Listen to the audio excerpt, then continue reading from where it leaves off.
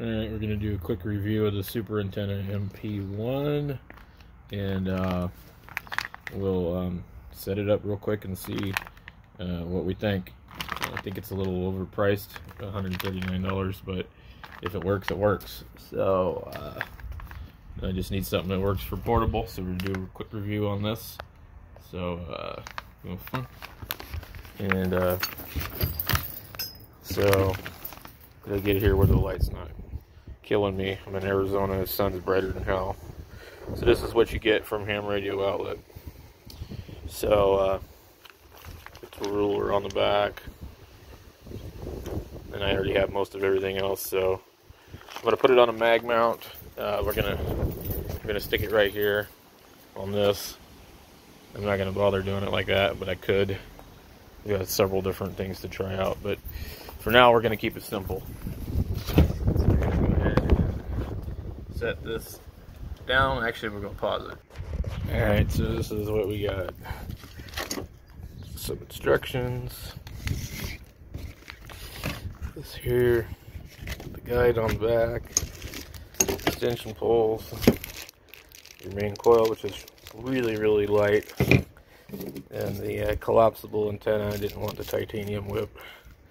I've got a bigger one here, the MFJ 10-footer. So we're gonna go and we're gonna set this up in a second as soon as we pull everything out of the packages. I'll be right back. Okay. The sun's killing me today. So what I want to be able to do is put all this stuff in here, and I think I probably can do that. So just take a little fiddling. Or I might have to buy the next step up case from Harbor Freight, but at any event. So I'm going to use this radio today. We're going to be on the 20-meter band probably. And just want to keep it real simple. Oh, wind's crazy today. I'm going to take this over here. And we're going to start this guy.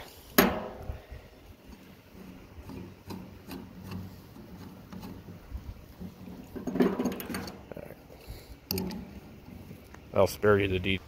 Okay, fully assembled, doesn't take very long. I've got everything that it comes with, minus the base.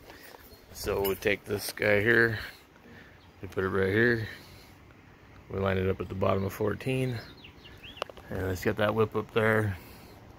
So I imagine if I was to put the other whip, it would throw everything out the window, but it seems okay. I don't really like the aluminum. I think I don't know, I'm just not a fan of aluminum. In fact, I'm not a fan of it on this either, but the problem with aluminum is it corrodes. So, let's go check it out at the radio.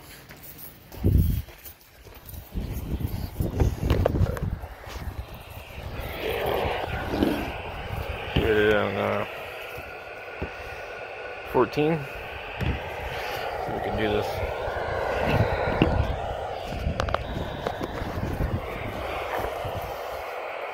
So I'm at the bottom of the band, so no adjustment,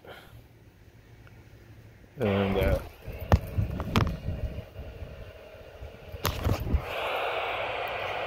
go up here to that.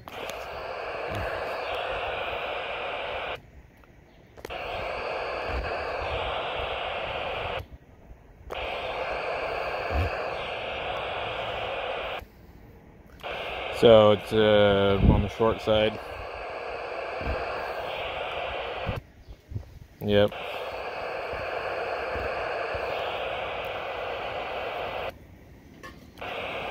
So I could adjust it a little bit more. Let's try a different band.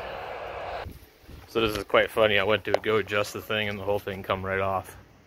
Well, anyway, I don't know if it's supposed to do that. That's what you're looking at here. This is just a piece of aluminum machined. So get this thing to go back on there. Okay, there we go. We're at the top of the coil. It fits pretty loose up there.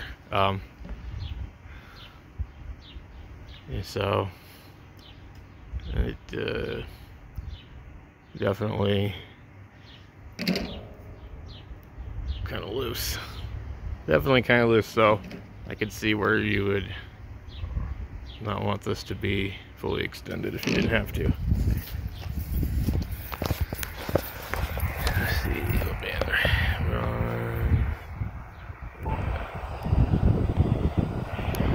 Well, you just can't see anything because of the sun.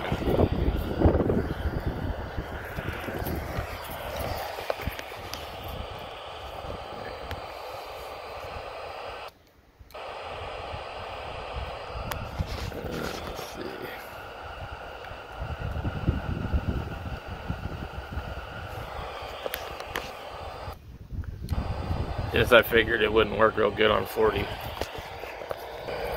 So, I adjusted it as good as I could for 40. I'm at the bottom of the band. I don't quite have the thing all the way extended, but further out doesn't seem to help with the coil. So, right now, I got no SWR, but the minute I touch the radio, I do. If I pick it up and hold it, it'll be